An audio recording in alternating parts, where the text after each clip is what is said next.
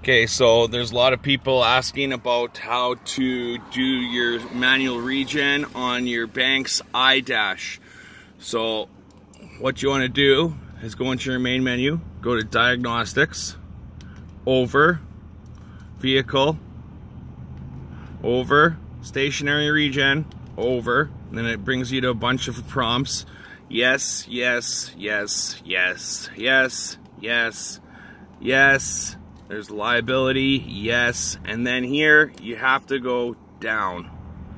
Down, proceed with manual regen, sorry, yes. And then we have liftoff. Your truck is gonna sound like a jet for the next 10-15 minutes. But as you can see, my DPF soot level here was 158. By the time this regen's done, it'll probably bring me down to 15 to 25. My truck, for whatever reason, it seems to get a high soot level very quickly. I don't know what the deal is with that, but this has definitely made all the difference in the world for my 2017 Duramax for regenning.